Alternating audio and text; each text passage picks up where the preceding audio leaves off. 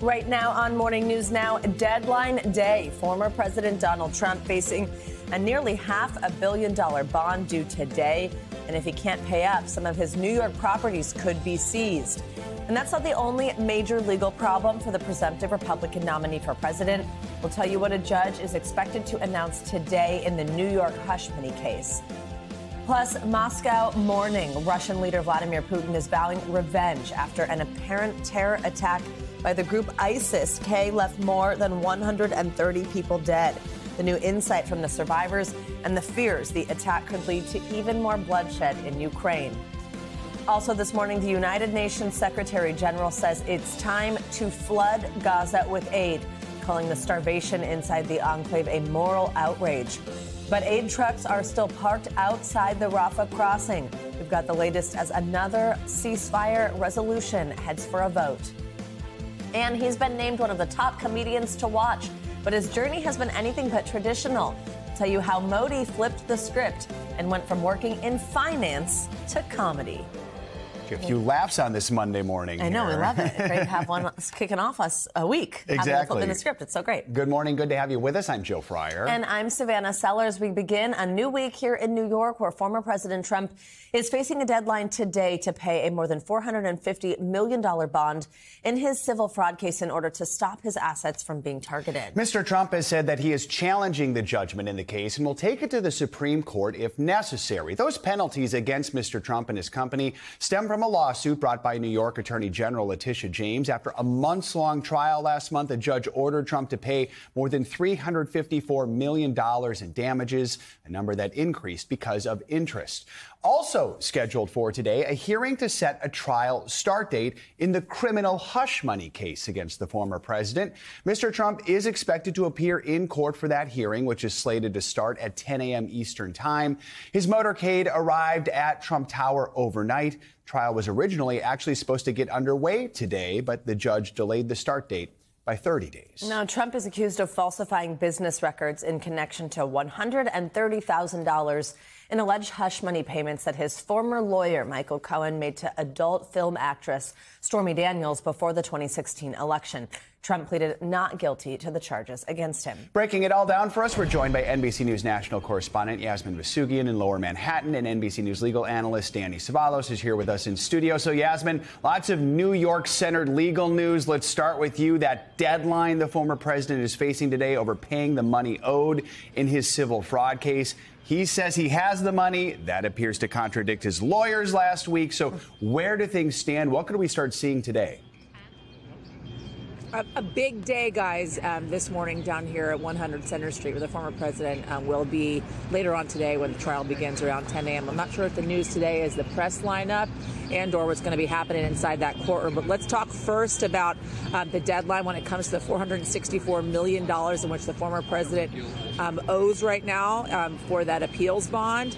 He says, as you said, he has the money. That was Thursday night, in which he put out two subsequent tweets in that he said he had $500 million and then said he had a lot of cash as well. His attorneys, though, saying he does not, in fact, have the money. The thing is, for the former president, Truth Social, Trump Media, is going to begin trading today publicly. Forbes estimating that valuation could bring his money up $3 billion.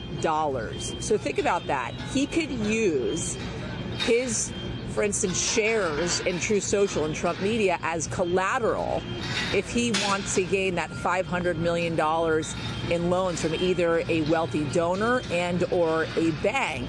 He's going to have to seek permission from his board, though, to use those shares as collateral. But let me tell you who's on that board, one of which is his son, Donald Trump Jr., along with three former members of the Trump administration. So the likelihood that the board will say, yeah, go ahead and do that is fairly high. So we're going to be watching today because Tish James has already says that she would move to seize some of his properties.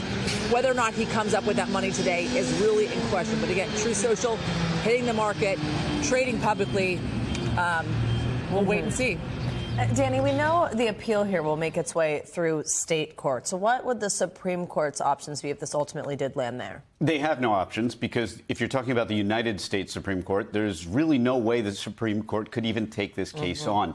There really isn't a jurisdictional hook. You can't appeal every case in every court up to the Supreme Court. You have to have a federal reason. Most often, that reason is based in the Constitution. If you're a criminal defendant, for example, it's that your search and seizure rights have been violated, something along those lines. But you don't automatically have a right to go to the federal United States Supreme Court. In all likelihood, this is a case that involves purely state issues, and the most you can appeal it to is from the New York. Now, this is where it gets confusing. In the state of New York, the lowest trial court is actually called the Supreme Court. From there, you can go to the appellate division, and then from there, you can go to what's called the Court of Appeals. That is effectively New York's Supreme Court, in that it's the highest court of the land. Will it go to the Court of Appeals? Likely. I think the Court of Appeals would take it up, even if the issues aren't novel, because it's Trump and things change when it's Trump. But in all likelihood, that's as far as it will go. It will not make it to the United States Supreme Court. All right, Yasmin, let's talk about the hush money case. Manhattan District Attorney Alvin Bragg did not oppose the Trump legal team's request for that 30-day delay. Now we know Trump, he wants us to postpone 90 days. Bragg doesn't want it to go that long. What can we expect today? He wants this thing to go out the window altogether. That's not going to happen. Today was supposed to be the start of the trial date, jury selection, but because of that subsequent delay, likely today we're going to learn two things. First and foremost is the actual trial date. We'll get a trial date set today. The second is an explanation over why 170,000 documents were handed over to Trump's attorneys so late in the game, just in the last couple of weeks, by the way. So Merchan wants really an explanation as to why that took place, to then subsequently decide when this trial is going to begin. And you walked folks through the delays and the motions to delay from Trump's attorneys. I think the other thing is Bragg and his attorneys are kind of making the argument that despite the fact that they handed over 170,000 documents to Trump's attorneys, really only 300 pages of those documents pertain to this actual case, in which they should be able to read through those, go over those in the next subsequent couple of weeks to be able to start a trial within the next 20 days or so.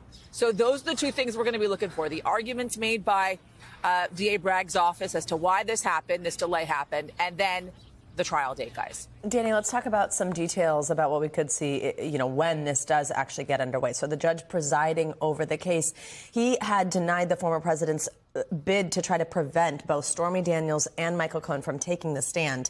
But there are some restrictions here, especially when it comes to Daniels' testimony. How's that going to impact things? This is a rare glimpse into what are called motions in limine. These are motions that attorneys like me file in advance of a trial to pare down the issues. And ordinarily, you ask high and hope to get somewhere in the middle. I don't know that Trump's attorneys really thought there was a chance that they'd be able to preclude Stormy Daniels or Michael Cohen, especially Michael Cohen. He is the star witness, in my view, of this Manhattan DA's case. So in all likelihood, they weren't going to preclude him completely from appearing. But what you can do instead is ask the judge to consider different areas of testimony that should not be entered into. And normally those have to do with either relevance, or maybe they're too prejudicial, or maybe they're redundant. So there are some victories here for the Trump team, and you can win a lot of a criminal case in the motions in limine process, because if the judge excludes critical information from the case, then that jury is never going to hear that bad stuff. All right. Danny, Yasmin, thank you both for kicking us off this hour. We appreciate it. Well, this morning, 4 suspects are in custody and charged in connection with Friday's deadly terror attack on a concert hall in Moscow. At least 137 people are dead. Yesterday, Russia honored those who were killed with a day of mourning. NBC News international correspondent Matt Bradley has more. Moscow mourned. A rare silence over this city is after Russia endured its deadliest terror attack in 20 years. That's why we're with the country. We're together, said this mourner. The death toll rose again to 137, according to Russia's government, including 3 children. As emergency workers continued searching for more dead under the rubble of this vast concert hall, and investigators searched for clues. One survivor recounting the terrifying moments gunfire erupted, people trying to run for safety, and then seeing bodies on the ground. It was clear they had no signs of life. We realized then that there would be no hostage-taking. He said, we had to do something, to run away, because it was somebody coming to kill. 2 of the suspects were seen in a video released by Russian authorities as police transferred them to investigators. But more than 80 people are still missing. Among them, Igor Pogodiev's wife. I ran among the ambulances, searched among the crews, and asked questions, he said, but I couldn't find anyone. Islamic State quickly claimed responsibility for Friday night's attack, a claim American intelligence backed up. The group even released a video showing the gunmen filming themselves as they marauded through the Crocus City Hall, hunting victims and shooting them at point-blank range. But Russian officials, including President Vladimir Putin, have repeatedly implicated Ukraine. America's government fears Putin will exploit the attacks as a pretext to rally support for his war in Ukraine. Matt Bradley, NBC News. Well, the UN is warning that more people in Gaza could die from starvation after Israel said it would no longer allow food convoys from the UN's Palestinian Refugee Agency to enter the northern part of the enclave. UNRWA, as it's known, is the largest aid group operating in Gaza. The head of the agency made the announcement yesterday in a post on X. He called the decision, quote, outrageous, and called on the restrictions to be lifted and said many more people will die of hunger and dehydration. The worsening humanitarian situation comes as the United Nations Security Council prepares to vote again on a new ceasefire proposal. Well, the UN Secretary General says pressure is growing on Israel to halt its assault on Gaza. I see a growing consensus emerging international community to tell the Israelis that the ceasefire is needed. And I also see a growing consensus. I heard it in the US. I heard it from the European Union, not to mention, of course, the Muslim world. A growing consensus to tell clearly to the Israelis that any ground invasion of Rafah could mean a catastrophic humanitarian disaster. Joining us now is NBC News international correspondent Raf Sanchez, as well as Hagar Shamali. She's the host of Oh My World on YouTube and the former NSC director for Syria and Lebanon. Good morning to you both. Raf, I will begin with you. So walk us through this decision by Israel to halt UNRWA's food convoys from entering northern Gaza. Remind us what happened there, and then tell us the reaction to this kind of move and the impact it could have. Savannah, good morning. Yeah, UNRWA says the last time it was able to deliver food to northern Gaza was January 29th, so nearly 2 months ago. It says since then it has applied multiple times to the Israelis, to the military, to get that food up to northern Gaza. It has been denied each time without being given specific reasons. And they say they found out on Sunday from Israel there is now a blanket ban on any UNRWA food deliveries to the north of Gaza, despite that warning that famine is now looming there. UNRWA is saying this is only going to lead to more deaths. As you said, they are calling this outrageous, and they say this is making what is already a man-made crisis much, much worse. Now, UNRWA has been in the sights of the Israeli government for decades. There is no love lost between these institutions. Israel accuses UNRWA of perpetuating the Palestinian refugee problem rather than trying to solve it.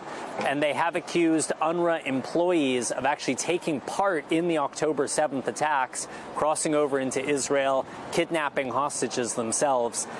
The Israeli government today is saying UNRWA is, quote, tainted with terrorism and saying that it needs to be dissolved. So they are not at all trying to hide that they are blocking this agency from delivering food. What you will hear from other humanitarian organizations is whatever animosity there is between Israel and UNRWA, UNRWA is the only show in town in Gaza. It is the only organization with the scale, with the capacity to address this crisis, and that if you cut UNRWA out of the equation, it is only going to lead to an already dire situation, especially in northern Gaza, getting worse. Guys. Hagar, let's bring you in here. The United Nations Security Council is expected to vote again today on another resolution that would call for an immediate humanitarian ceasefire in Gaza for the remainder of Ramadan. It comes after the United States' own resolution was blocked. Will this one be any different? No, the United States is expected to veto the resolution today, which has been drafted by China and Russia. And the reason for that is that it does not at all mention the hostages. It doesn't ask for them to be released or demand that Hamas release them in exchange for this ceasefire. And there's also another aspect to this, which is that the U.S., along with Egypt and Qatar, are continuing to mediate negotiations between Israel and Hamas on a 6-week ceasefire.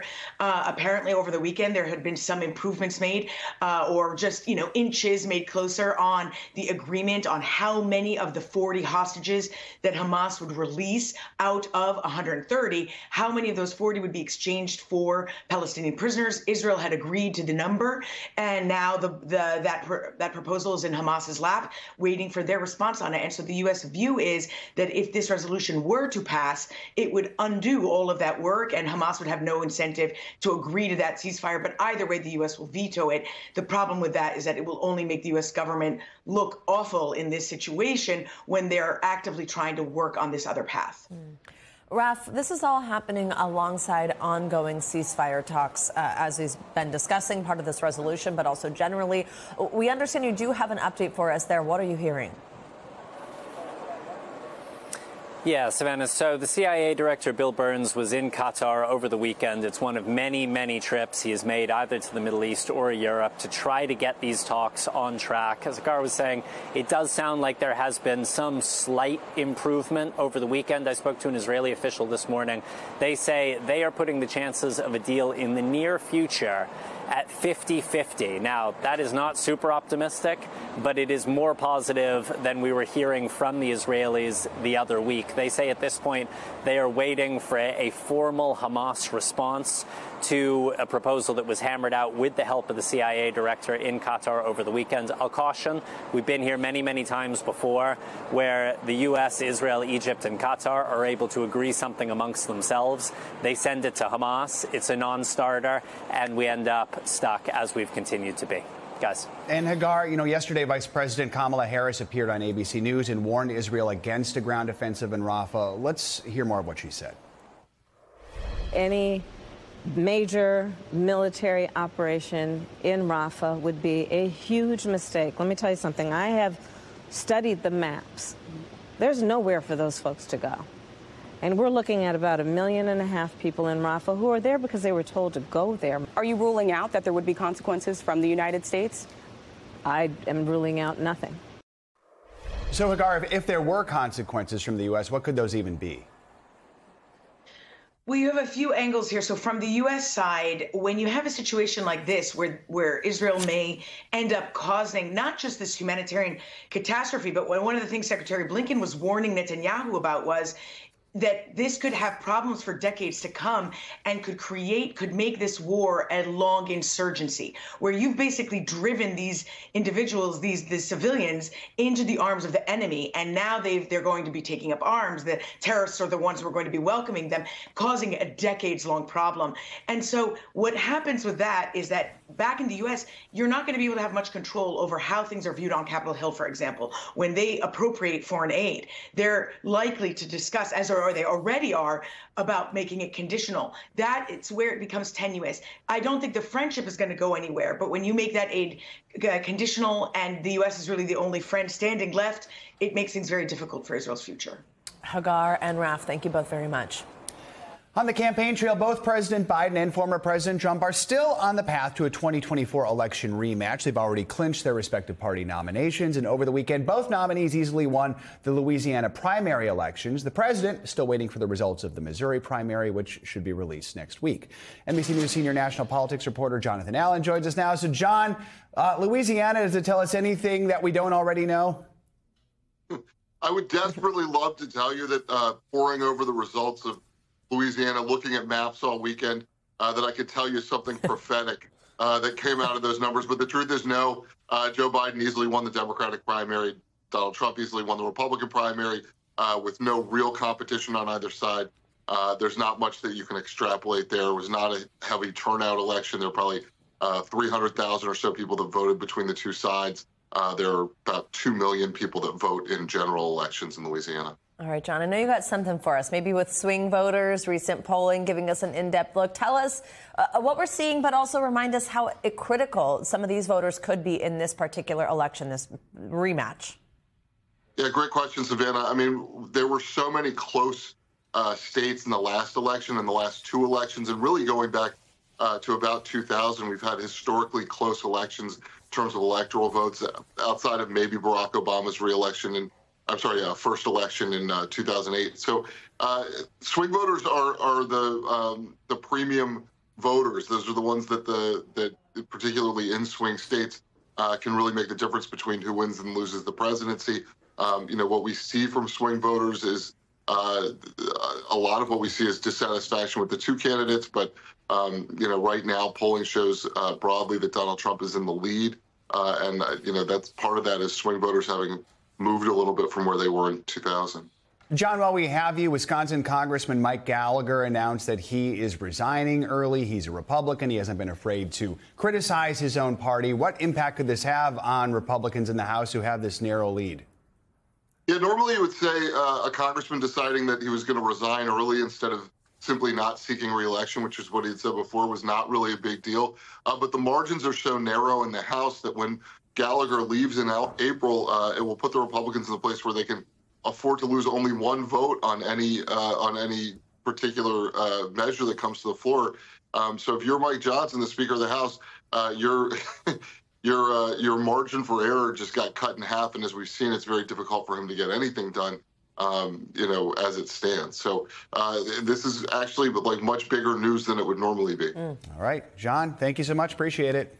Let's get you to weather now. The first weekend of spring felt like the height of winter for a lot of people across the country. Let's check on your Morning News Now weather with Michelle Grossman. Michelle, good morning. Good morning, guys. Yeah, we're seeing heavy snow in a lot of spots. Some spots saw more snow in this storm than they saw all winter long. So we're looking at the northern plains, parts of the central plains, into the upper Midwest, looking at really heavy snow today. It's a big storm extending all the way down to the southern plains as well, the lower Mississippi Valley. On the warm side, we're looking at the chance of widespread rain. We're seeing that right now. Even seeing a couple of lightning strikes early this morning. It's later on today with that daytime heating where we're going to see the chance for some strong storms. That includes a chance of tornadoes. Back to the west, we have some snow falling in the Intermountain West. We have some snow and rain along the Pacific Northwest. We're looking at California, also Washington into Oregon, and the East Coast looking really good. It was so soggy over the weekend, especially Saturday, looking nice from New England all the way down to the southeast with lots of sunshine. So many people, millions under alerts this morning because of that storm system in the middle of the country. 12 million under winter alerts. That's where you're seeing the white extending from the northern plains, the upper Midwest into the central plains. We have wind alerts for 67 million people. Could see some power outages as we go throughout this Monday. So it is a stormy Monday for many. Radar showing us how stormy it is. We see that blue. That is where the snow is falling. The lighter blue, the white color, that's where the heaviest snow is falling. Kind of sandwiched in the middle. You see a little purple there. That is sleet and also some freezing rain. And then on the warm side, we're looking at some really heavy rain. That's where you're seeing those darker colors. Here's that area of low pressure. It's a big storm in size, all stretching from the northern tier of the nation all the way to the southern tier of the nation. Intense snowfall, 1 to 2 inches per hour. Could see some torrential rainfall as well. That could lead to some flooding, but we're also concerned about some strong tornadoes later on today. Tomorrow, we'll see that area of low pressure move off to the east. We'll see that snow slowly tapering off in the upper Midwest, coming to an end. And then we're looking at strong storms in the Ohio Valley and also the east central Gulf Coast. And then by Wednesday, it's back to the umbrellas along the Gulf Coast. We're not looking, or the East Coast. We're not looking at what we saw on Saturday, but still some wet weather, especially in parts of New England. You can see those brighter colors showing up. And then also parts of the Carolinas into the southeast. Widespread rainfall. It's excessive in some spots. That's going to lead to some flooding. And we're also looking at that severe weather threat as we go throughout the afternoon. 9 million people under the threat for severe storms, especially where you see the orange, Greenville, Jackson, Alexandria, Hattiesburg, looking at the chance for some really gusty winds gusting up to 60 miles per hour, some hail, and also some strong tornadoes. We're going to watch this closely throughout the day. All right. Thank you, Michelle. Appreciate it. Thank you. Sure. Coming up, new numbers show that home sales are surging after high mortgage rates slowed the market. So what's behind this new real estate revival? We're going to dig into the answer. Plus, holy crap. That is not good. Why is our tail on fire? That's not good, y'all. That's fire on the water. That's dramatic video showing smoke pouring out of part of a Carnival cruise ship. That wasn't the only scare at sea. What we've learned about a deadly incident involving 2 workers on a separate cruise. Stay with us. Welcome back. A passenger on a Carnival cruise ship caught this moment when flames broke out on the massive ship near the Bahamas over the weekend. This terrifying event comes as new details are emerging about another incident that left 2 crew members dead on a separate cruise ship. Here's NBC News correspondent Marissa Parra with the details. A relaxing cruise turning terrifying for passengers. Holy crap, that is not good. Keith Barnes filmed this video of flames billowing from the back of the Carnival Freedom cruise ship. What was going through your mind? I was shocked. I mean, I looked out there and you're not supposed to see black smoke and fire shooting out of the tail end of the cruise. The ship was just off the coast of the Bahamas when Carnival says the fire started in the exhaust funnel during severe weather. I'd say 2:30, 2:45. The loudest thunder, lightning clap that I have ever heard in my life happened. It scared us so bad. Carnival saying in a statement, while we continue to investigate multiple eyewitness reports of a lightning strike, inspection revealed the damage is more than we first thought and will require an immediate repair, adding there were no guests hurt. This now the second time in 2 years a Carnival Freedom funnel has caught on fire. This is, of course, a very serious and sensitive situation. No guests injured in that 2022 incident either. Meanwhile, Bahamian authorities are investigating a deadly incident aboard a Holland America cruise ship. The company says accidental steam release in an engineering space on board killed 2 crew members. I met a couple. They said that they saw a burst of steam erupt from the side of the ship. Lainey Doss was on board and says the mood immediately turned somber. People were crying. There was a moment of silence. When the captain announced what happened, his voice broke. He started crying, and that just was absolutely heartbreaking. Holland America says the ship was determined to be fully operable. The cause still under investigation. Marissa Parra, NBC News, Miami. International news now. Medical professors in South Korea are joining the country's doctors' strike, which has now been going on for more than a month. NBC News foreign correspondent Josh Letterman joins us with the latest on that, as well as other world headlines. Hey, Josh, good morning. Hey, good morning, Savannah. That medical crisis in South Korea is now worsening as those med school professors join junior doctors and residents in protesting and going on strike, with many of those professors now submitting their resignations. They are protesting a government plan to increase med school admissions to help deal with exploding demands for healthcare from South Korea's aging population. But the current doctors fear it will lower quality and decrease physician salaries. Now let's head over to Senegal, where early election results show Bassirou Diomaye Faye leading in the hotly contested presidential race, sending his supporters into the streets in celebration. Now, it's likely this race will go to a runoff, but this has been a major test for a democracy that has years of political unrest in the recent past, as well as being in a region that is prone to military coups. And finally, over to Paris, where the host of this summer's Olympic Games just hosted a very different competition. This one features cafe and restaurant waiters who jog, swerve, and dodge through more than a mile of Paris streets, carrying trays with coffee, a glass of water, and of course, a French croissant. The race had been on hold for more than a decade, but it has just been resurrected to celebrate France's cafe culture as they get ready for those Olympic Games this summer. Okay, that is as impressive as an Olympic sport. Right, it should be a sport. Yeah, exactly. Doling out the medals. Medals, exactly. Thank you, Josh. Appreciate it. Thank you. Coming up, Princess Kate undergoing treatment after her shocking cancer announcement. What we know about preventative chemotherapy as support pours in from around the world.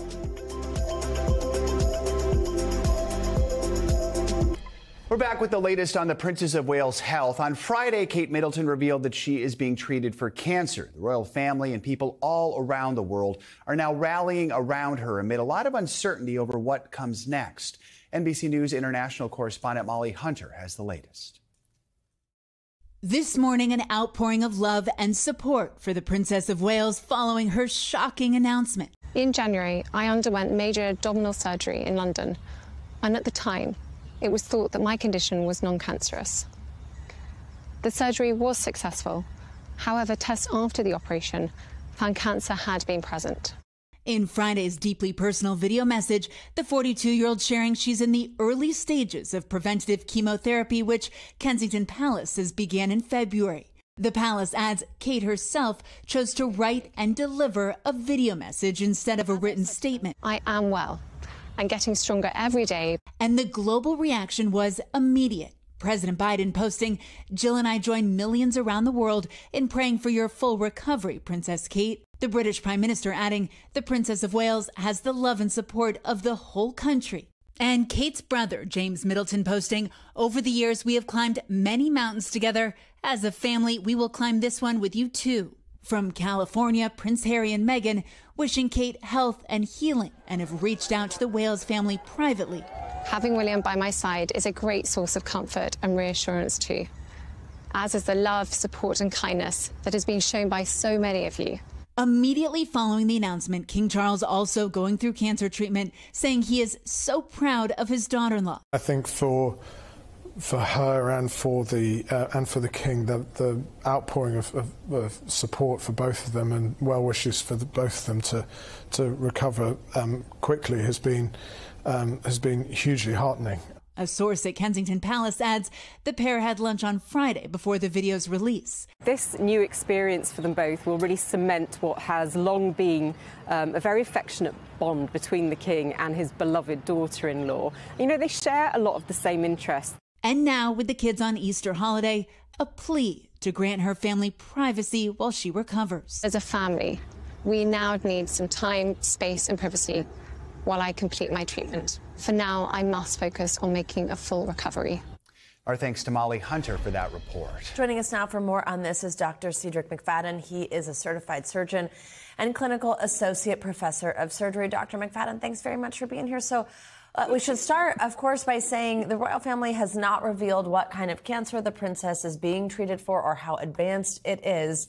But the little pieces of information we do have here, I guess the first question is, you know, we know that this came after what they called a planned but major abdominal surgery back in January. So what does that tell us about what they may have potentially found, the fact that that's the type of surgery it was? And then also explain this preventative chemotherapy to us that the princess mentioned she's undergoing. Yeah, so it's not uncommon to have what we call incidental findings of a cancer after doing a procedure for one intended reason. This idea of preemptive chemotherapy, this is what we call adjuvant chemotherapy.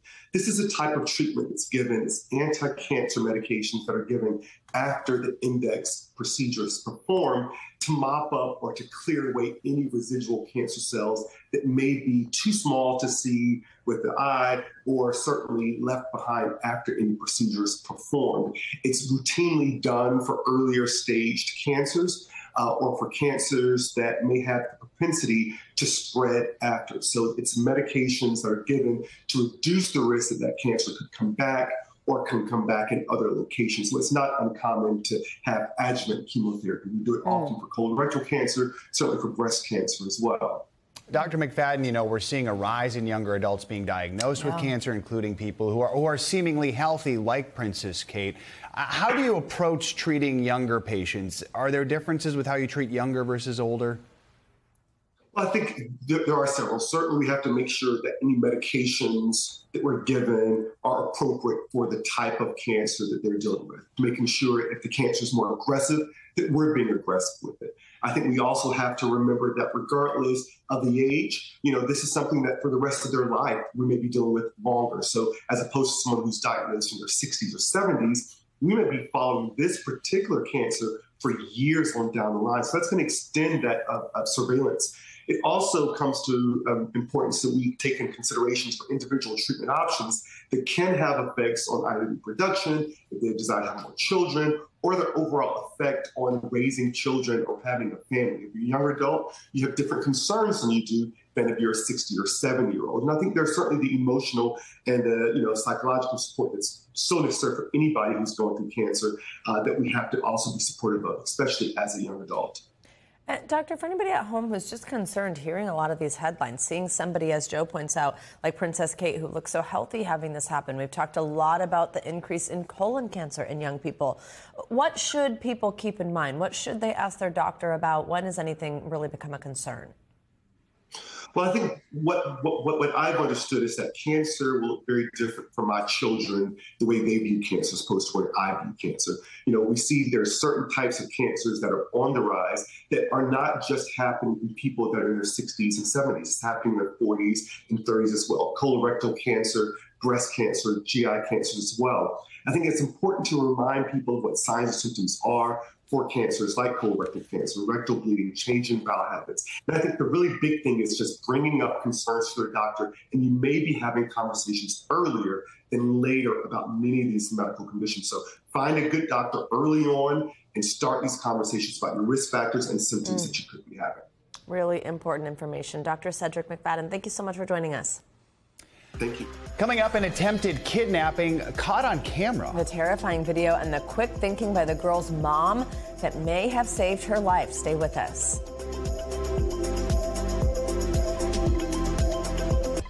We're back with the heart-stopping video of an attempted kidnapping in New York City. A Ring camera captured the moment when a New York mom jumped into action after a man forcefully grabbed her daughter. NBC News correspondent George Solis has the story. Terrifying moments, all captured on camera. A teen entering her Queens apartment is ambushed by a masked man. Watch again. A man dressed in camo, jumping her from behind, forcefully grabbing the teen and dragging her away. The woman chasing after her is her mother, Adriana Alvarez. I never heard her scream like that. You weren't thinking about your safety at that point? No, absolutely not. No, it's my baby. Can't take her. Adriana followed as the man continued to drag her daughter away, the three kicking and fighting all the way down 4 flights of stairs. The harrowing ordeal unfolding this past January as her 18-year-old daughter Lex was coming back home after finishing a morning dog walk. He managed to grab my hair through the door. I remember being thrown onto the heater. The NYPD identified the suspect as 25-year-old George Vasilou, her daughter's former co-worker. He pled not guilty to a slew of charges related to the attack, his attorney not commenting. He's just pepper spraying me. He's punching me. The brawl reaching John Velez's first-floor apartment. I heard her screaming. She ran to my apartment. I started chasing him. He ran across the street. Enter neighbor Gus Bugas, who ran after him. And I threw him on the floor. And once I got on top of him, he couldn't go nowhere. Alvarez says she suffered a dislocated shoulder and eye injury. Her daughter amazingly sustaining minor knee scrapes. Price of a mom putting herself in harm's way, but coming up a hero. I just had angels by my side. I'm just so grateful and so thankful just to have her back. George Solis, NBC News, New York. Well, that is just incredible. All right, let's get you some financial headlines now. The White House is feeling green with new plans to wave goodbye to carbon emissions. CNBC's Savannah Hanau has that and other money news. Savannah, good morning. Hey, Joe. Hey, Savannah. Good morning to you. Yes, so the White House announced a more than $6 billion effort to cut greenhouse gas emissions this morning. The funding, which largely comes from President Biden, his Inflation Reduction Act, will go toward nearly 36 projects in more than 20 states. It will help manufacturers electrify and decarbonize boilers, furnaces, and factories across the country. These companies make a range of things from steel and cement to processed foods. Meanwhile, Japanese automaker Nissan reportedly will add more than a dozen all-electric vehicles to its lineup by April 2026. The company said the 16 EV offerings will be a part of the 30 total new models it plans to start selling within the next 3 years. That's according to the Wall Street Journal. And the automaker also said it would explore new partnerships right here in the U.S. The plans come after Nissan cut its global sales forecast earlier this year as a result of logistics issues and steep competition. And there are two big lottery drawings coming up this week. The Mega Millions jackpot grew to more than $1 billion after no one won on Friday night. And the Powerball jackpot hit $800 million this weekend after no one guessed Saturday night's winning numbers. You can try your luck with the Powerball tonight. The next Mega Millions drawing will be on Tuesday night, guys. At some point, they're just going to have to change the name to Mega Billions, the way this is going. Yeah, seriously, right? It's happened a lot. I know. Are you going to get a ticket? Yeah, I might get a Powerball one. Yeah, simply because I have a $4 winner that I can spend. Oh, so there you go. There you go. Love it. All right, Savannah, thank you. Thank you. We've got good news for those looking to buy a home. The number of houses for sale is finally going up after nearly 2 years of limited inventory. NBC News correspondent David Noriega explains what's behind the trend and whether it's enough to get more people into homes. After many sluggish months, an unexpected surge in home sales. It was kind of a fresh breath of air for us in the real estate community and definitely caught us off guard. Tom Hernandez is a realtor in Los Angeles. He says after 2 years of scarce listings, the market is finally loosening up. My production's probably almost doubled since the beginning of the year, both buyers and sellers. Sales of existing homes rising 9.5% nationwide in February, the largest month-to-month increase in a year. In the western U.S., home sales skyrocketing 16.4%. This comes even as home prices continue to rise, and mortgage rates, though lower than their peak last year, remain stubbornly high. Trying to see mortgage rates of 3%, 4% is out of the question. 5%, I think it's hard pressed to get there. But I think consumers are understanding that 6%, 7% are the new normal, and they're just looking for more choices. So what's behind the surprise heat in the market? For one thing, inventory is up. For a couple of years now, people have avoided putting their homes on the market because they wanted to hang on to their super low interest rates. But those rates have softened slightly and life happens. People need to move, so that's starting to change. Newly renovated kitchen, all the appliances stay. For home buyers, those who can brave the high prices, it's nice to have options. I'm looking for a property to purchase. So recently I see that there is more inventory in the market.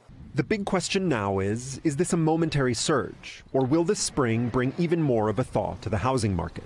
David Noriega, NBC News, Los Angeles. Coming up, we are flipping the script with Modi. Up next, I'm going to sit down with the comedian and comedy star to discuss how he made the transition from finance to comedy and so much more. Stay with us.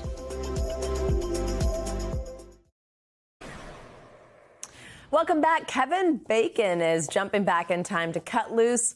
Footloose, that is, one more time. Listen to this. 41 years after the cult classic's release, Bacon announced that he's returning to the high school in Payson, Utah, where the film was shot. The student body spent the last several months actually campaigning for the actor to return for the last prom in the building before it relocates at the end of the year. So students took to social media. They were doing the dance moves, flash mobs even between classes. They also shared plans to host a charity event on prom day for Bacon's foundation, 6 Degrees. Bacon responded that he was impressed with all their inspirational work, and now he's got to come. How cool is that? It was such a cool moment. I don't know if you saw, but when he told the school they were all there early in the morning, amazing moment. It's so fun. Looking forward to that. All right, thanks, Savannah. Now to our series, Flipping the Script, featuring people on screen, on stage, and behind the scenes who are shining a spotlight on diversity. Enter stand-up comedian Modi. He was born in Tel Aviv and moved to the United States with his family when he was 7 years old. He started working in the financial industry right out of college, but switched to comedy after trying his hand at an open mic night. Now the Hollywood Reporter is calling him one of the top 10 comedians in New York City, and he is out with a new stand-up special called Know Your Audience, plus a national tour. And he is here on Morning News Now. Modi, good to have you with us. Thanks for joining us. Good to be here. So I talk about that. You start out as an investment banker, and then how do you make that switch from the banking world to the comedy world? It was 30 years ago. That was I was doing investment banking, not far from where we are, and I used to come home and imitate the secretaries. My friends would be dying. I would just imitate all of the secretaries because I was in an international office. There's all these accents and over-the-top characters.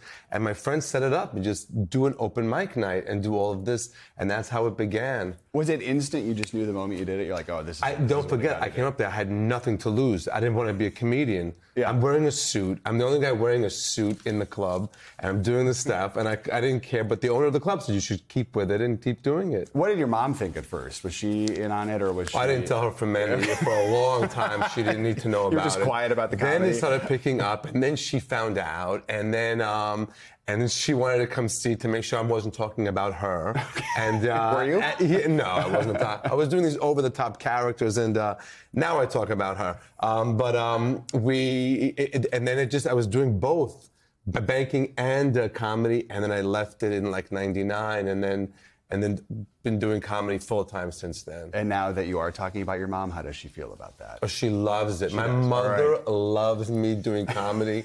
When I have shows in New York City, she starts making lists. I call her, she becomes the new Schindler. She makes lists and lists and lists of people to bring to the shows. She loves it. So we should talk. You were born in Tel Aviv. Your family moved here when you were young, but you often go back to Israel to perform shows, and you were actually there just before October 7th. I remember after 9/11 asking this question, Are we allowed to laugh? Are we allowed to do comedy? How has comedy helped in the wake of what happened? We have to laugh. We have to do comedy. We were in Israel right when the war began, that Saturday. We had a flight to go to Paris to do 4 shows there. And the war broke out. I mean, we were the last flight out of Israel. And then 3 days, the airspace was closed. And we landed in Paris, and do we do shows or we don't do shows? But we obviously did, and it was important. And I'm doing it now, too. And people need, people who are constantly in the war, they need like an hour and a half to just decompress. And at the end of the show, I sing Hatikva, which is hope. The word is hope. And it's the Israeli national anthem. And people who are Jewish and not Jewish and everybody sings it together. Even if they know the words or they don't know the words, it's just an amazing moment at the end of the show. And what is it you hear from people who are in those shows right now? They're so happy. They're thankful. We haven't laughed. It's been so hard. We're following the war. It just takes you out of the war for an hour and a half, or following it. Yeah. So it's so important to laugh. You are also an LGBTQ plus part of the LGBTQ plus community. How has that played into your comedy? It's the best thing that ever happened. I don't know. It's I'm married. My husband produced this special that we did with 800-pound gorilla. Do you talk about him? Yeah. Okay. All right. Yeah. I talk about him, and he's younger. It's more like me being married to a millennial rather than me in a gay marriage. Got it. And it's the best thing in the world. And he writes. He helps me write jokes. He's hysterical and proud to be gay and proud to be Jewish, and it's an amazing thing. Well, that is absolutely incredible. What's next for you? What is most important for you? Oh my God, we're still on tour. I'm still on tour. It's called the Know Your Audience Tour. Mm-hmm. Even though it's the same name as the special, it's not the exact same material. This is your first special, right? This is my first special. How does that feel? It feels like I just gave birth. I feel like I just gave birth.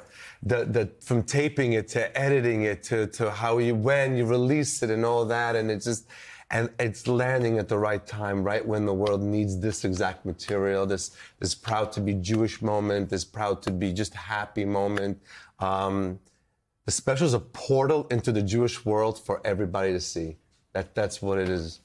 Yeah. Modi, thank you for your time this morning. My Congratulations on you. everything. The special is called Know Your Audience. It's streaming now. You can go to modilive.com to check that out. He's also performing live at the Kennedy Center on April 11th, which is an amazing towards the end of the space. tour. Yeah, that's the Kennedy Center. And looking forward to that, Very too. Cool. Modi, and thank you so much. Thank you so much for joining us. Savannah? Amazing conversation. Finally, this hour, there are new plans to bring extinct animals, cue the Jurassic Park theme music, like the woolly mammoth, back to life. But not everyone in the science community is on board. NBC News correspondent Morgan Chesky takes a look. At Colossal Biosciences in Dallas, the mission is clear. Pair cutting-edge science with high-tech tools to reach a goal of prehistoric proportions. We're less than 5 years away from seeing mammoths back on the planet. Not if it's going to happen, when it's going to happen. It is simply a function of time. So two really interesting Which is why co-founder and CEO Ben Lamb says now's the time to embrace the term de-extinction, the process of creating an extinct species, or at least an animal, that resembles one. In Colossal's case, the woolly mammoth, which died off roughly 4,000 years ago. The company announced a major breakthrough, how to essentially reprogram the cells of elephants, allowing Colossal to then recreate their modern-day version of a mammoth. You'd be forgiven if all this sounds like... Your scientists were so preoccupied with whether or not they could, they didn't stop to think if they should. We've heard the Jurassic Park comparison once or twice, right? Now, we're not taking, dino DNA and putting in frog DNA. We're not taking mammoth DNA and putting in elephant DNA. We're actually doing it in exactly reverse. Asian elephant DNA, to be exact, because according to Colossal, it's the closest living relative to its prehistoric predecessor, a 99.6% match. The return of the woolly mammoth essentially starts here. Yes, absolutely. We joined Dr. Ariona Haisoli, lead researcher on the Woolly Mammoth Project. So we're looking at essentially an Asian elephant in cellular form. That's actually correct, yes.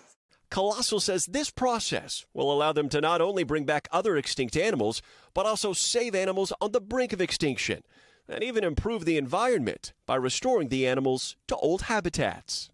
Even though Colossal admits that this is a major breakthrough, the company does stress don't expect to see any real-life woolly mammoths for at least the next few years. But in the science community, there are researchers who not only have questions here, but are concerned. Number one, it's not really a mammoth. It's a mutated Asian elephant. Dr. Vincent Lynch specializes in genetics and evolutionary biology at the University at Buffalo and stresses timing is everything. To put them back now isn't to replace something that was once there, but it's to put an invasive species into an environment in which it's never been before.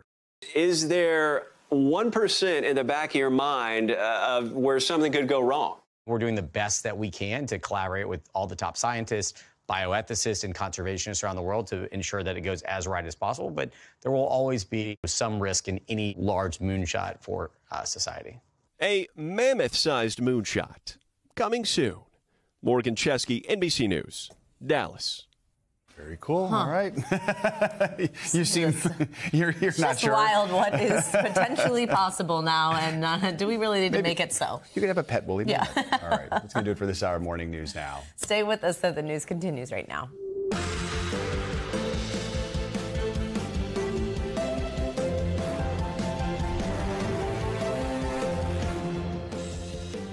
Good morning. I'm Savannah Sellers. I'm Joe Fryer. Right now on Morning News Now, it is deadline day for former President Trump. New York's Attorney General can now try to collect that more than $450 million bond from the civil fraud trial. But the question remains, can Mr. Trump come up with the money to actually pay for it? And what could happen if he can't? We're going to break down the stakes in just a moment. We're also watching some wild springtime weather that battered much of the Midwest and Northeast over the weekend, dropping even more snow. Farther south, the severe storm threat continues today, with driving rains, hail, even tornadoes possible. We've got your full Monday morning forecast in just a moment. A somber split screen in Moscow over the weekend. The 4 men suspected of carrying out Friday's deadly mass shooting appearing in court. The city mourns the more than 130 people now dead. More on what we know about those suspects and the broader questions now swirling around Vladimir Putin's response to the tragedy. Plus, solar eclipse fever heating up, the tourism boom behind a cosmic spectacle of a lifetime that is now just 2 weeks away, 2 weeks from today. I know you're getting excited for the eclipse, right? I am getting excited for the eclipse. Actually, last week I got to have an amazing conversation with a community called Eclipse Chasers, people who spend their life waiting for the next one, traveling the world. So I'll bring you that conversation. They're very excited for this one. All right, we're going to begin this hour with the legal challenges surrounding former President Trump. That's right. Today is the deadline for Trump to pay a more than $450 million bond resulting from the New York civil fraud case judgment against him and his company. Trump says he's challenging the judgment and plans to take the case to the Supreme Court if necessary. Meanwhile, the former president is expected to be in a Manhattan courtroom this morning in his hush money payment case. We could find out today when that trial will get underway.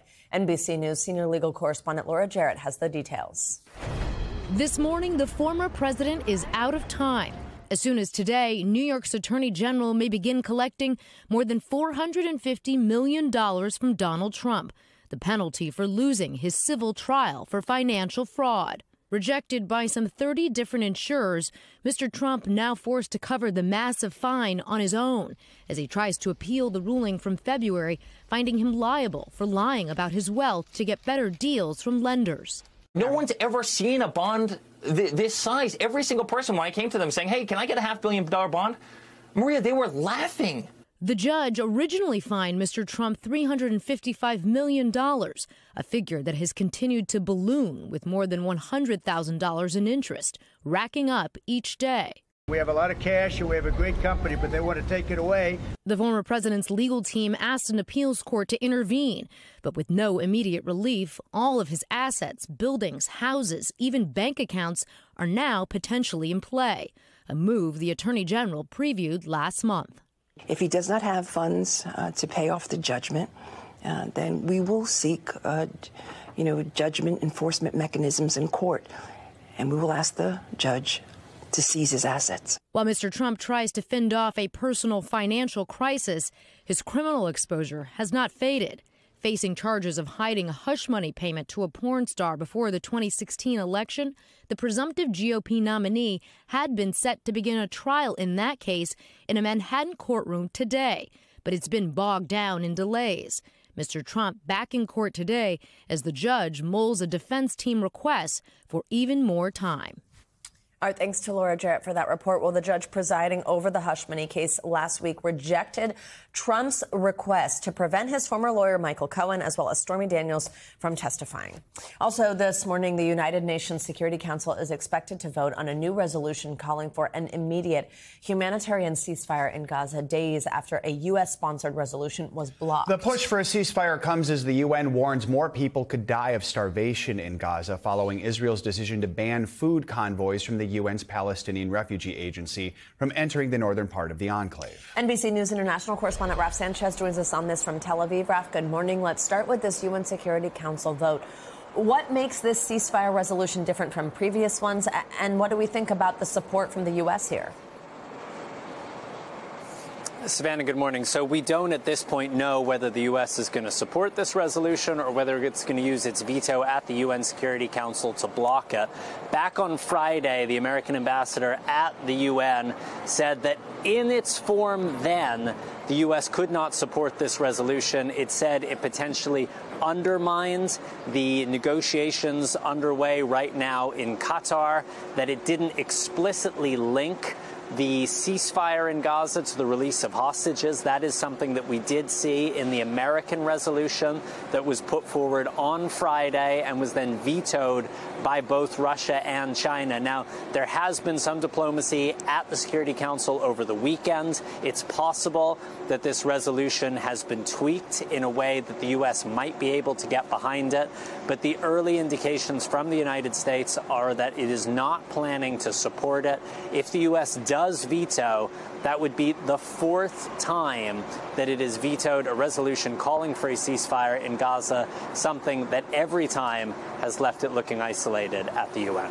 Guys. So, Raf, the push for a ceasefire is more urgent after the UN's Palestinian Aid Agency, known as UNRWA, said that Israel has banned its food trucks from entering northern Gaza. What's going on here? Remind us some of the background and the potential impact now this could have moving forward. Yeah, Joe, so here's the deal. UNRWA says that the last time it was able to deliver food to northern Gaza was January 29th, nearly 2 months ago. It says since then it has applied to the Israelis several times for permission to go to the north, been blocked every single time, and that on Sunday the Israelis told them, blanket ban. You are not going to northern Gaza under any circumstances. Now, this has elicited a strong response from the Secretary General of the United Nations, who's here in the Middle East. I want you to take a listen to that.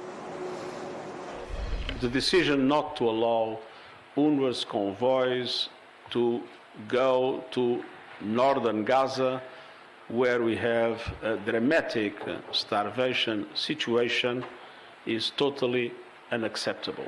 And those that took that decision must assume the responsibility facing history of the consequences of the decision in relation to the dramatic situation of the people in northern Gaza. So unusually blunt words there from the Secretary General of the United Nations, basically saying people are going to die as a result of this Israeli decision. Now, UNRWA has been in Israel's sights for decades. It accuses it of perpetuating, not trying to solve the Palestinian refugee problem, and says that a number of UNRWA employees actually took part in the October 7th massacre, some of them crossing over into Israel, actually being directly involved in kidnapping Israeli hostages. UNRWA says it has fired everybody suspected of any involvement, but the Israelis are saying UNRWA is tainted by terrorism and saying that agency needs to be dissolved. Guys. Raf, we know ceasefire hostage talks are still continuing, and we understand you have some new details about where those are at right now. What are you hearing? Yeah, so an Israeli official telling me this morning they feel the chances of a deal in the near future about 50-50. That is obviously not super optimistic, but it is more optimistic than what we've been hearing from the Israelis in recent weeks. It does appear that there was some progress in Qatar over the weekend. CIA Director Bill Burns back in the region trying to jumpstart those talks. But at this point, no sign of an imminent breakthrough. Guys. All right, Rob Sanchez, thank you so much. 4 men have been charged with terrorism and face life in prison in connection to one of the deadliest terror attacks in Russian history. More than 130 people were killed Friday during an ambush at a crowded concert hall in Moscow. ISIS has claimed responsibility for the attack, but Russian President Vladimir Putin is trying to tie Ukraine to the attack. NBC News International correspondent Matt Bradley joins us with the latest. Matt, good morning. Good morning, guys. So Russians observed an official day of mourning yesterday, but this is a tragedy that's likely to have long-term political effects. Today, Moscow mourns. Russian President Vladimir Putin himself among the many lighting candles. After Russia endured its deadliest terror attack in 20 years on Friday, I honestly thought it was a firecracker, said this survivor, but these crackles, they were here. They weren't stopping. There was screaming, panic. At least 137 people were killed by 4 gunmen who marauded through this huge concert venue, shooting, throwing bombs, and burning the building almost completely to the ground. They were just walking and gunning down everyone methodically in silence, said the survivor. Sound was echoing, and we could not understand what was where. Emergency workers are still searching under the rubble and sifting for clues. Russian authorities say they've already nabbed the 4 perpetrators. The Tajikistan nationals appeared in court late yesterday, showing signs of injury. Islamic State Khorasan, or ISIS-K, an ISIS affiliate based in Afghanistan, quickly claimed responsibility for Friday night's attack, a claim America's National Security Council backed up. The same terror group whose suicide bombing at Kabul airport killed at least 170 Afghans and 13 U.S. servicemen during America's chaotic withdrawal from Afghanistan in 2021. Yet, despite the evidence and the group's own claims, Russian officials, including President Putin, are blaming a more familiar enemy, Ukraine, where Russians have been fighting for the past decade. Ukraine's president denied the accusation, and American leaders also blaming ISIS. For them, the attack raises a different concern, that Islamic State may be rising from the ashes in the Middle East. And guys, American officials are worried that Putin will exploit this tragedy to his own political ends, using it to rally support for his gridlocked war in Ukraine. Joe? All right, Matt, thank you. Rob D'Amico joined us now for more analysis on this. He's the founder of Sierra One Consulting and a former member of the FBI's hostage rescue team. Rob, thanks for joining us. So American officials say a branch of the terror group ISIS called ISIS-K is behind this attack. First of all, what should we know about this group? Well, ISIS-K was actually formed in about 2015. Actually, I was in Afghanistan 2015 and 16 when they were just forming from the group in Syria and Iraq. And it basically took a lot of small splinter groups that had bigger ambitions than the Taliban. The Taliban were a national, running Afghanistan, but there's others out there wanting to form a caliphate, and they're more violent and the more stricter Shia law. So they started getting these groups together, and they started fighting the Taliban and the U.S. And it was really odd to see, because we'd be watching the Taliban commanders on Predators, and then we'd seen ISIS-K attack, and they were so brutal. I remember at one point the military commander, we're watching ISIS-K behead Taliban people, and the commander just didn't know what to do, to shoot a missile in it to stop it or not. But they are a violent group. They got a lot of international fame from that attack in August 2021, up their funding. And I think about a year later, they really started looking to attack outside that area. So we have learned that the National Security Council said the U.S. shared information with Russia earlier this month about a planned terrorist attack in Moscow. What do you make of that, and how do you think that information could potentially impact Putin's rule just days after he secured this 5th term? I think it goes to just humanity of we see an intelligence report that is talking about killing civilians. Even if you're not friendly with the country or not, you're still going to provide some heads up to them.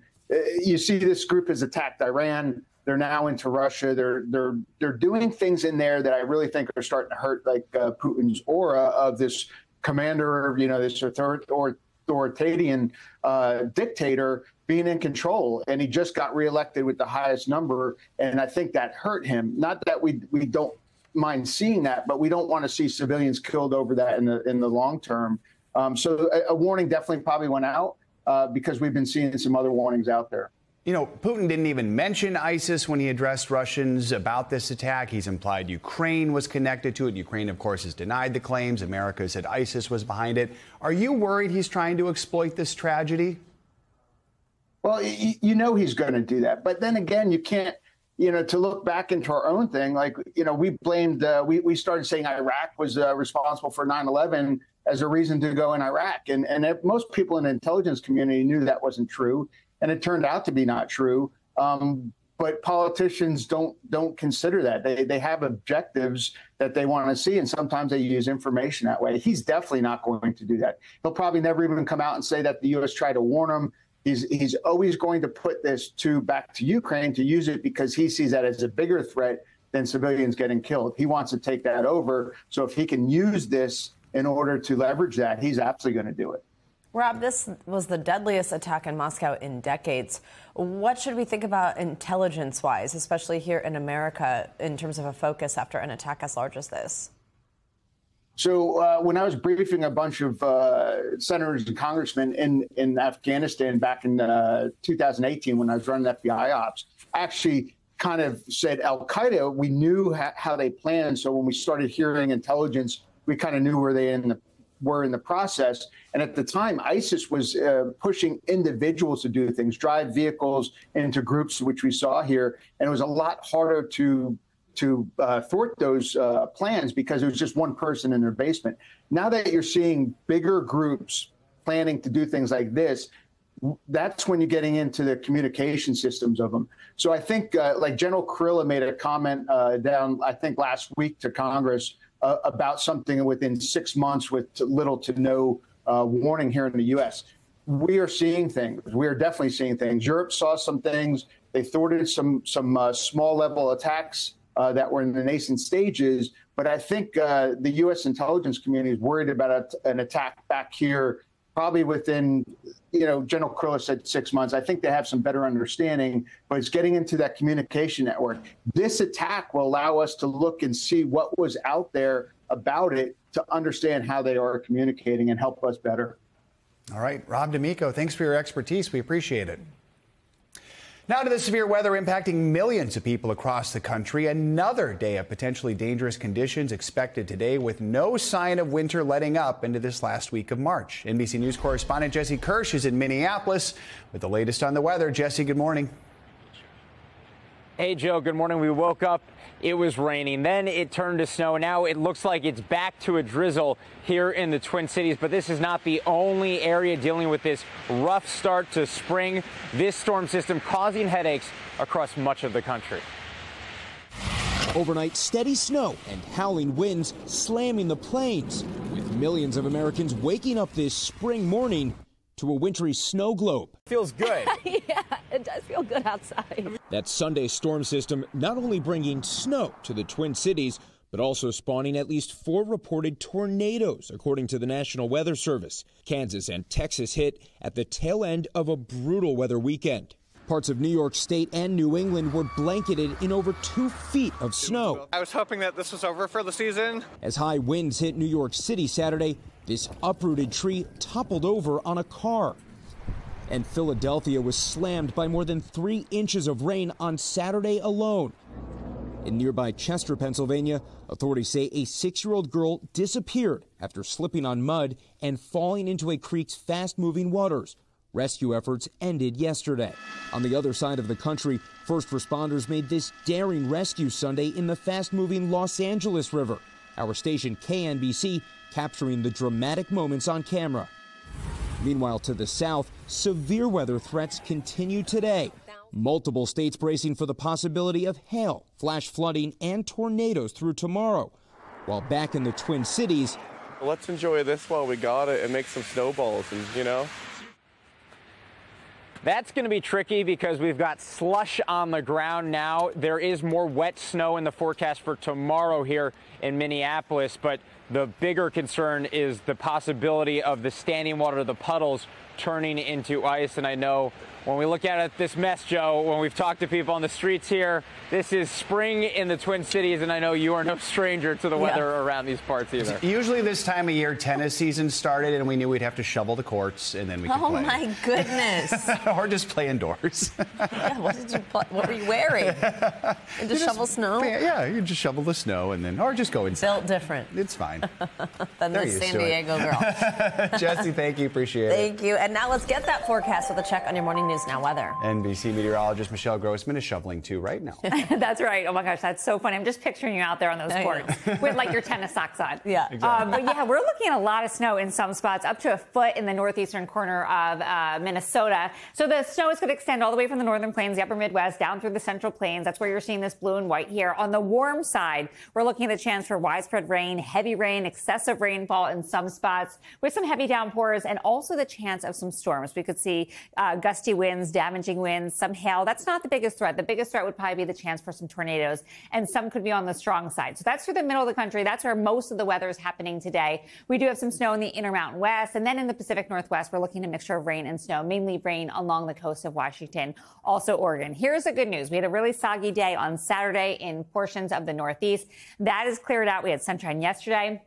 Looking at sunshine today from New England all the way down to the southeast. Temperatures not bad either, right around normal for this time of year. Where the temperatures are not normal on Wednesday, we're looking at the northern plains well below average for this time of year. I'll show you those temperatures in just a bit. Still looking at coastal rain along the west coast, and that's extending down to portions of northern California as well. And you could see with those brighter colors, we're anticipating some heavier rain, and then the rain unfortunately returns on Wednesday to portions of the east coast from New England all the way down to the southeast. Looks like the Carolinas, portions of the southeast could see some heavier rainfall. Now, as we near Friday, still some lingering showers, some snow in parts of New England. The northern tier of the nation seeing more snow, as well as the Intermountain West. And it looks like the west is still wet with another storm system moving onshore. The middle of the country, the southern plains looking good, sunny and warm with temperatures in the 70s and also the 80s. This is the storm we're talking about. It's a big one in terms of size, also really impactful. We're looking at strong conditions, lots of impacts with that snow falling. Where you see the blue, that is the snow. You see some white, too. That's the heaviest snow falling. So the lighter blue, the white colors. And then we do have some rain falling, and it is heavy in portions of the Tennessee Valley into the Mississippi Valley. That's going to be the story as we go throughout the day, even seeing a little lightning strikes, and that's going to pick up as we go throughout the afternoon hours.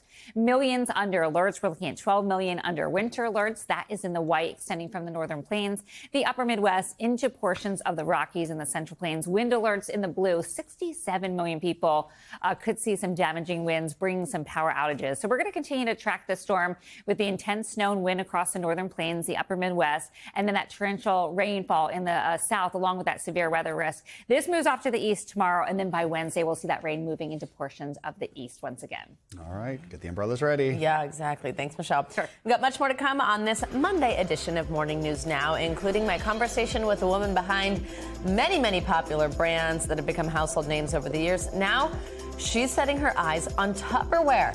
She's a woman who truly means business. Looking forward to that conversation. First, after the break, the messages of love and support pouring in across social media for Princess Kate after she revealed she's undergoing treatment for cancer. Got the latest on that next.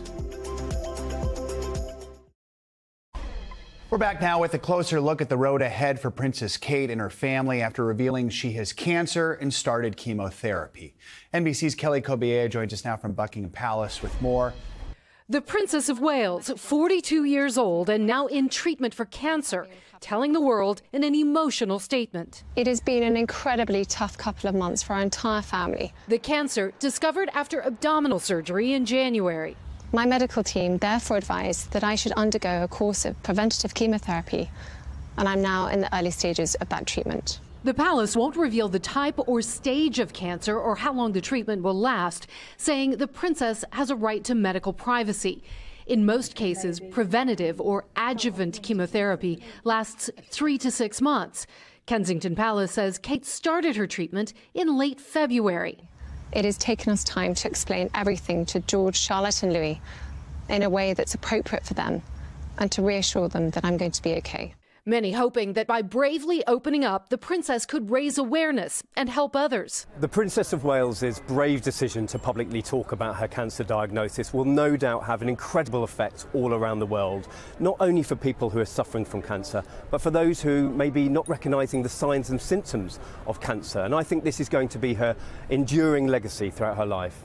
As cancer patients are being increasingly diagnosed at a younger age. One of the things that we have been most concerned about is this rise in cancers that we would not normally expect to occur in someone, especially under the age of 50.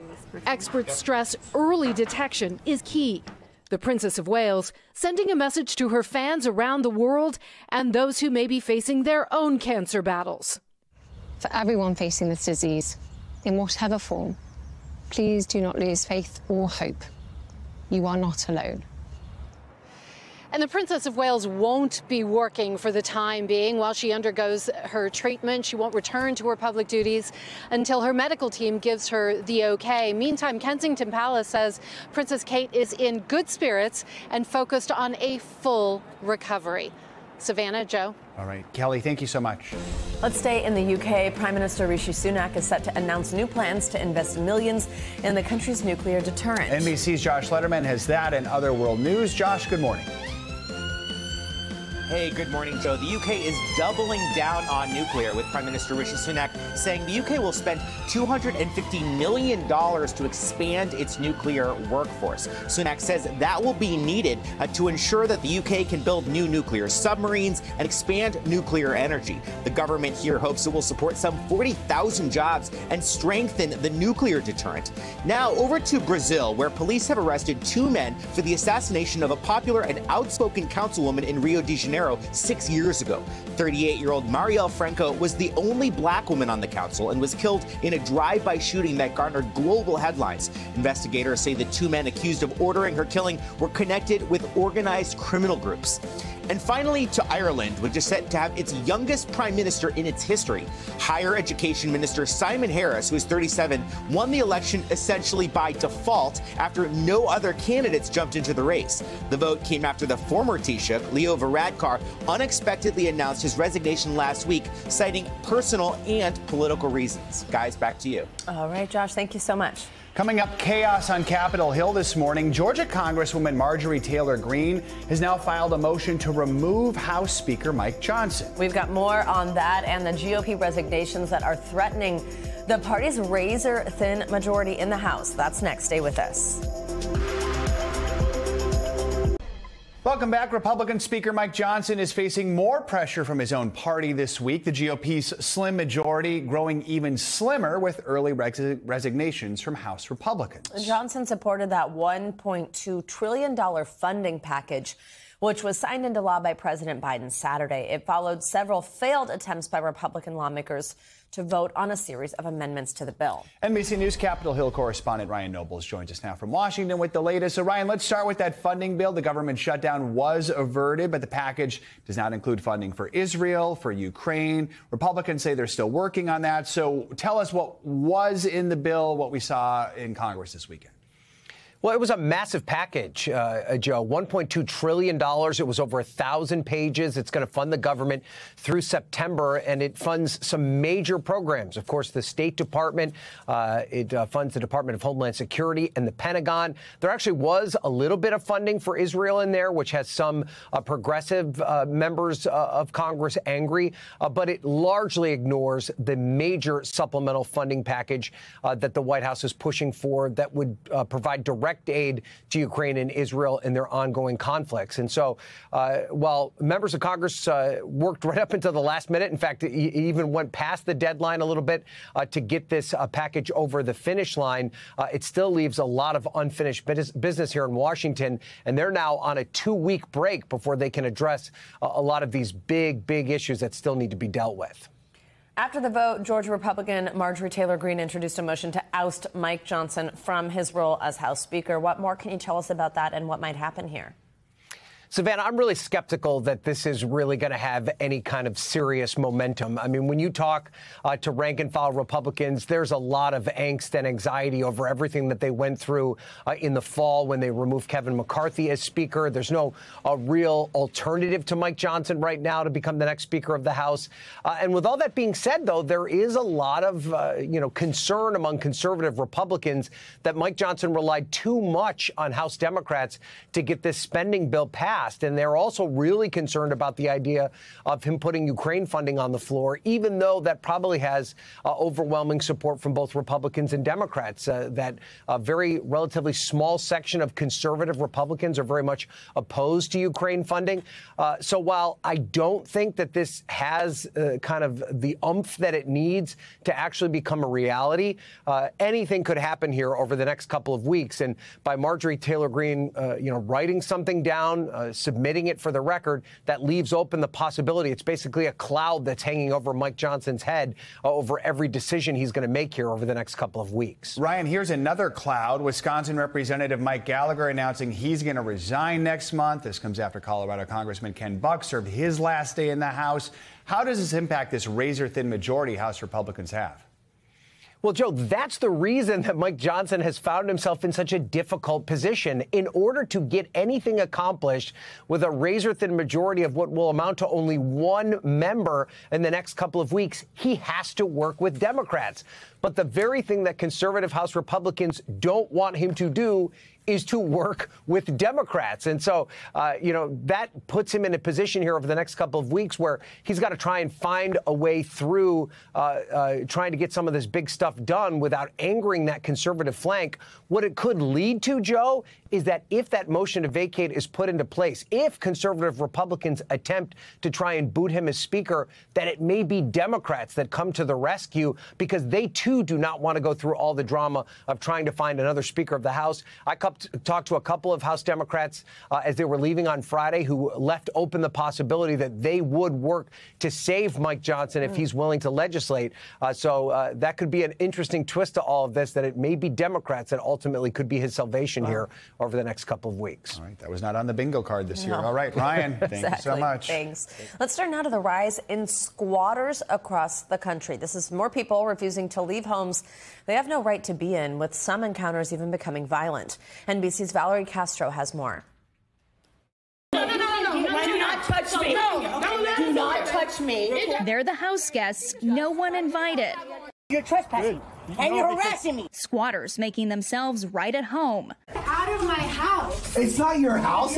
They're people who take over mostly vacant properties that aren't theirs. One New York case even turning deadly. Police now believe the 52-year-old Vitale was killed by squatters. It's terrifying. Patty Peoples says she discovered two women and kids in a Florida property she was preparing to sell and filmed her intense confrontations with them. I had squatters. They did $40,000 worth of damage, stole appliances. Bye. At one point, even threatening her with a tire iron. So you must want me to take this and break your phone. She says it took more than a month to get them out. How did you feel? It is, quite frankly, one of the most frustrating, unfair experiences and frightening experiences of my life. The burden of proof was on me, not the renters. It's unfair. Oh, my God. Unfair because squatters take advantage of laws meant to protect renters, often leaving homeowners helpless. You shouldn't be trying to steal my house. This video captured by New York's Eyewitness News has gone viral. A homeowner trying to force squatters out is then handcuffed by police and removed from her own home. No charges were filed. New York attorney Ann Margaret Carrozza says squatting cases are on the rise due to more vacant properties and the high cost of housing. How are they getting away with this? If they pull out a fake lease or they pull out a fake deed, now it's a he said, she said. Don't empower them. Flash Shelton, who advises homeowners on how to push out squatters, says to protect your home, set up security cameras. Your best protection is basically being able to document when someone comes in. And call police as soon as you find someone. Please support this bill. Back in Florida, Patty is paving the way for change, advocating for new laws to fight squatting. What do you want to say to the squatters around the country? The gig is up. My hope is that within another year, squatting will be a pandemic that is on the decline. How dare you walk in here like that? I own this house. Hoping her story empowers others to squash out the squatters. God. Valerie Castro, NBC News. Coming up, the latest installment in our ongoing original series, Women Mean Business. That's right. After the break, my one-on-one conversation with the woman behind many of the popular brands you've come to know and love. Now she's looking to get the Tupperware party started. We'll bring you that up next. Welcome back. The anticipation and excitement are building ahead of next month's total solar eclipse. It's happening 2 weeks from today on April 8th. Sky gazers in more than a dozen states will have the chance to see the moon almost completely cover the sun for several minutes along what's called the path of totality. Remember that term from a few years ago? NBC News correspondent Morgan Chesky joins us from Dallas. He's in the path of totality. Morgan, good morning.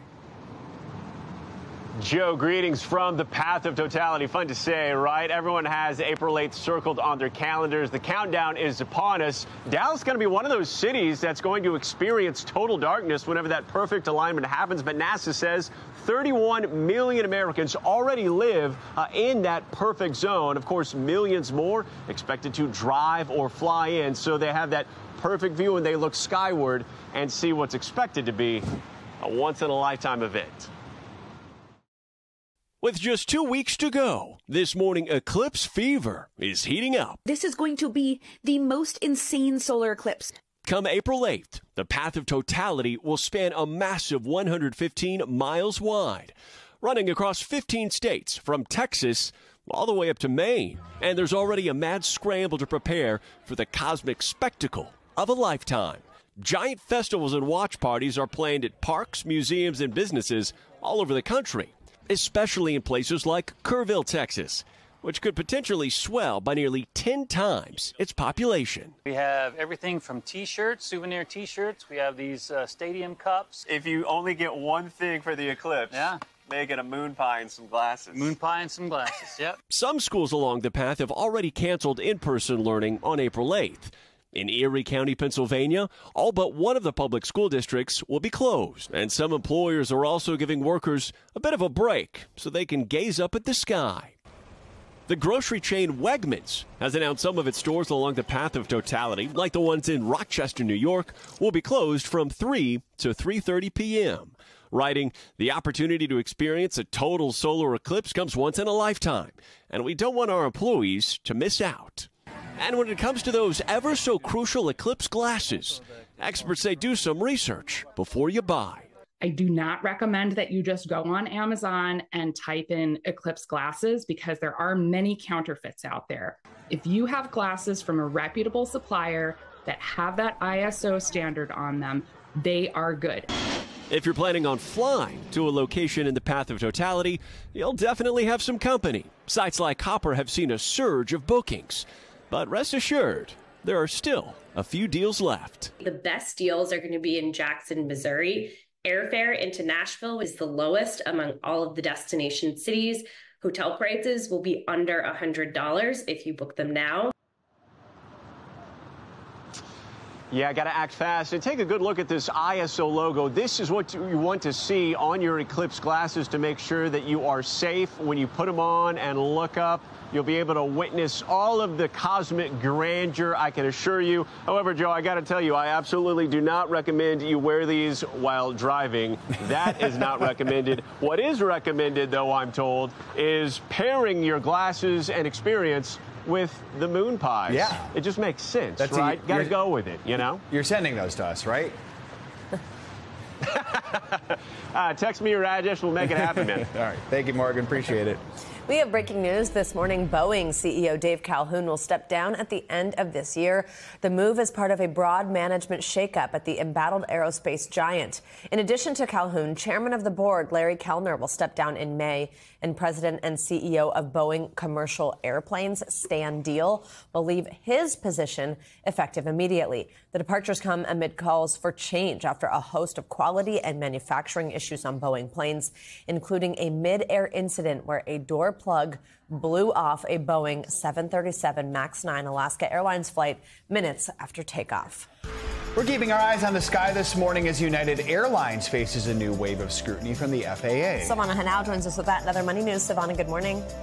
Hey, Savannah. Hey, Joe. Good morning. Yeah, so the Federal Aviation Administration warned of potential delays to future United Airlines projects over the weekend, and it came after the agency announced that it would formally evaluate the Chicago-based airline following a series of safety incidents that includes a plane that rolled onto the grass in Houston and another that flew out of San Francisco with a missing external panel. According to Bloomberg, the delays could stem from the FAA not allowing customers on United's new planes or new routes. Chick-fil-A is walking back its commitment to using antibiotic-free chicken. The fast food chain says it will stop honoring the decade-old pledge this spring. Chick-fil-A said in a statement the change is intended to maintain a supply of high-quality chicken, and the antibiotics it will allow are not important to human health. The U.S. and other countries have started to restrict the use of antibiotics in livestock as evidence emerged showing it was contributing to drug resistance and reducing the effectiveness of antibiotics used in humans. And the weekend box office seemed to be fueled by nostalgia. According to studio estimates, the new Ghostbusters movie, Frozen Empire, came out on top with $45.2 million in ticket sales. That's about even with the $44 million launch of its predecessor, Ghostbusters Afterlife, which came out in 2021. The weekend success handed Sony Pictures its first #1 film since last summer, guys. Very cool. All right, Silvana, thank you so much. Yeah, thank you. Well, now to the latest edition of our series, Women Mean Business. We are very excited to have our next guest here with us today. Lori Ann Goldman was the driving force behind many successful brands that have become household names like Coca-Cola, Avon North America, and Spanx.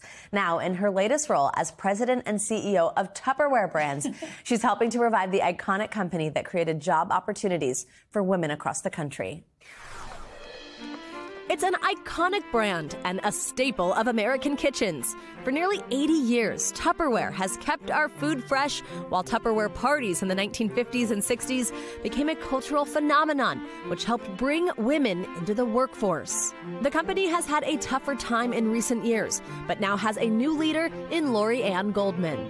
She's just months into her role as Tupperware's CEO, but Goldman brings 30 years' experience in business at instantly recognizable companies. For 10 years, she held senior leadership roles at the Coca-Cola Company before becoming the first CEO at Spanx, which she helped expand from a shapewear startup to a billion-dollar brand, even getting the product on the runway at New York Fashion Week. From there, she moved to CEO positions at Avon and Of Me Aesthetics. Now, though, she's getting the Tupperware party started. Lori Ann Goldman is a woman who means business.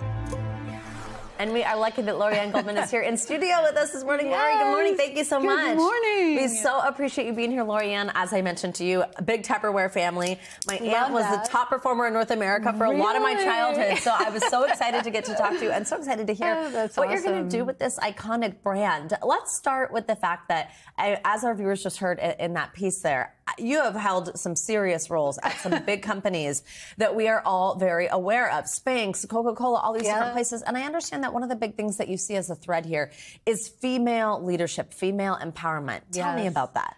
Absolutely. You know, when you think about like companies like Avon and Spanx and Tupperware now, you know, it's really about entrepreneurship and, you know, how do you be the best you? How do you, you know, go beyond your comfort zone? And I just feel like I'm a perfect leader for, you know, all the women at Tupperware that create this like chain of confidence and help each other from one step to the next and to take risks and be the best they can be. I want to ask you about that chain of confidence in just a minute. First, so let's start with this role, with the fact that you are now in this position. So first, it's my understanding, and I just got to be honest, this kind of surprised me. I understand you're only the second female CEO in the 78-year history of this company, which is just really interesting because I think so many people associate Tupperware as this thing that gave women financial freedom, and yet it hasn't been led by a woman very often. What do you make of that?